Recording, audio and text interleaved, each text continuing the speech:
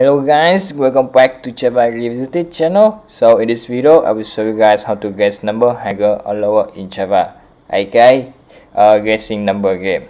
So let's get started.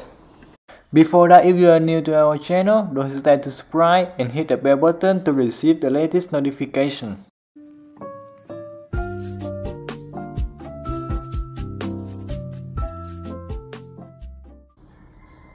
So let me explain more detail about the number guessing game. So our task is to write a Java program in which a user will get 5 trials to guess a randomly generated number. Below are the rules of the game.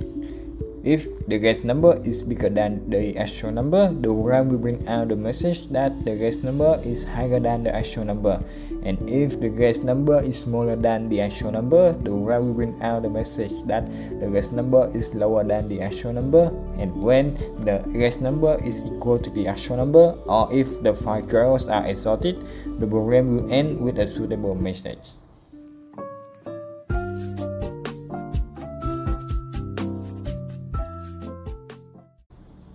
Now let's talk briefly about the algorithm for this problem. So this algorithm is quite easy. So firstly, we will generate a random number for user to guess. Then we use a for loop, take 5 inputs from the user because the user have 5 trials. For each input bring whether the number is smaller or larger than the actual number. Then if within 5 trials the user can guess the number correctly, bring that the user won. Otherwise, bring the user lost and bring the actual number.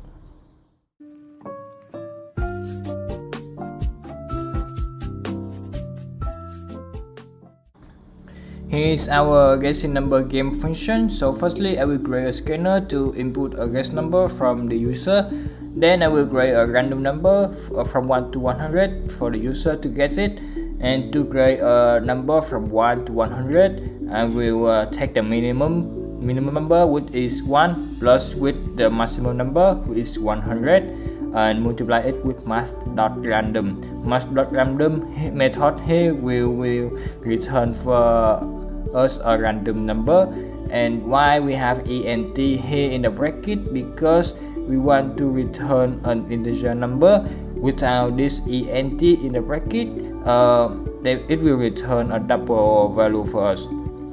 Then I declare k equal to 5. It means that we have 5 trials and integer I and guess is the guess number that the user input. Then I bring some message that please input number from 1 to 100 and you have 5 trials. Then I use a for loop to from 0 to 4. It means that they have 5 trials, and bring a message, guess the number, and take that the input of the guess number from the user. After they input the guess number, it will compare if the actual number is equal to the guess number they just inputted. We bring out congratulations, you guessed the right number, and break the for loop.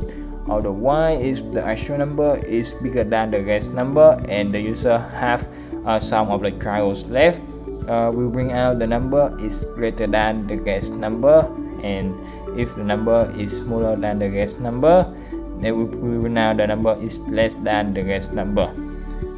And after that, if user run out of 5 trials, we will bring the message that you have run out 5 trials, and we bring the actual number for the user. In our main function, we just need to call the guessing number game function and the game will begin. So now let's run the program. So after I start the program, they will bring a message for me. A number is chosen between 1 to 100. So guess the number within 5 trials. So I will input a number. Like I will try something like 60, and the number is greater than 60, so I will try 70. The number is greater than 70, so I will try 90. The number is less than 90, so it may be around 85. It's less than 85, so I think 82 is the correct number. Oh no, the number was 71, and I ran out 5 gyros. So that is the whole program, and it's running well without any errors. If you have any question regarding to this program and this problem, just comment below. I will answer all of your questions as soon as possible. And that's the end of this video. Thank you for watching. If you guys like this video, please give us a like and a comment your opinion below. And in the next video, I will show you guys how to find a single number in an array. So see you guys in the next video.